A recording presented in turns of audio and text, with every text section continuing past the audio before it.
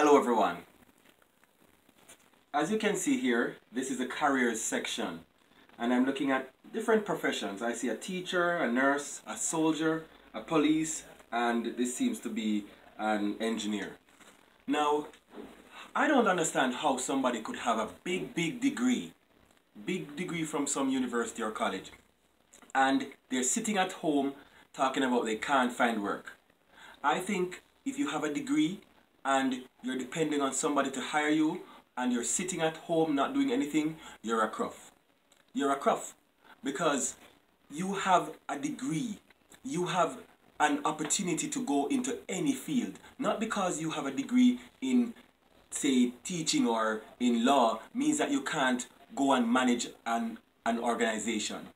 That doesn't say you can't go and work as a manager for a business place.